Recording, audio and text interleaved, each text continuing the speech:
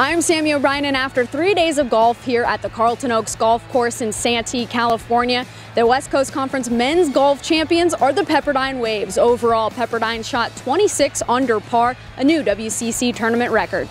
This is the Waves' first team title since 2015. The individual champion, also a Wave, was sophomore Clay Fiegler. He shot 14 under after 3 days, including a 63 on championship day. The ideal goal is to win conference and be named head of the conference, and be individual of the conference is a true honor. So I think it was an awesome week, and totally tell I'm pretty elated with myself. So it was great.